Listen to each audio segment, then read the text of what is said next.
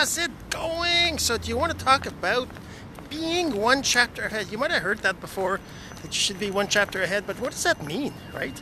Why would being one chapter ahead be of any value, right? So we're going to talk about that in a second, but first, my name is Jean-Serge Gagnon. I help you create digital courses so you can live your life on your terms. And the reason I bring up this topic this morning is because I actually was listening to Russell Brunson. I don't know if you've heard of Russell Brunson, but he's the creator of ClickFunnels, which is a hugely successful company, online company that helps people create sales funnels and sales pages and things like that and grow their business, right? But he's also an author, and he wrote several books. And I was listening to his Expert Secrets book audio. This is not the first time. I've probably listened to it 10 times. And in the beginning of the book, he talks about the story, the Catch Me If You Can book or movie, right? The movie with Leonardo DiCaprio.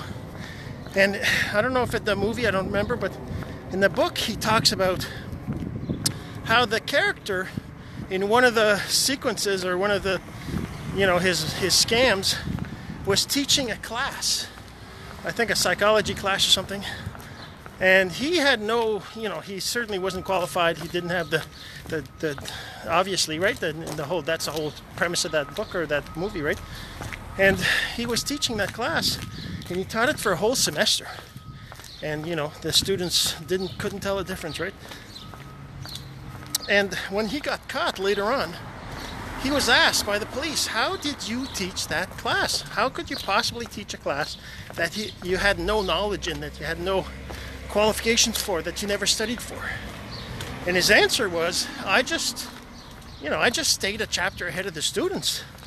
I just read the material myself, right? A day before they got into it. So I would read chapter 1, and then I would teach chapter 1. Then I read chapter 2, I would teach chapter 2. And that's how he did it. Now, I'm not saying that that's the best approach for anything, but the point is that by doing that, you can be one step ahead of whatever students don't know what you're teaching, right?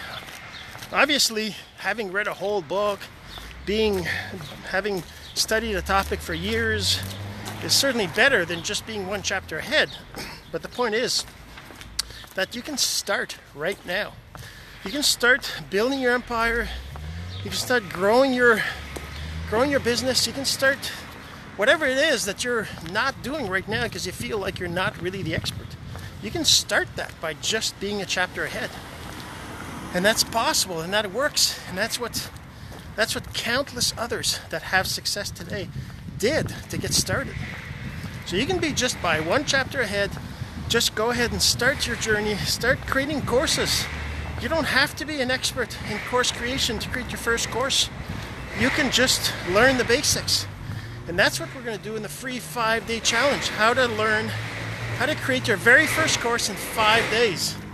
It's totally insane that you could create a course in 5 days, right? But it's possible.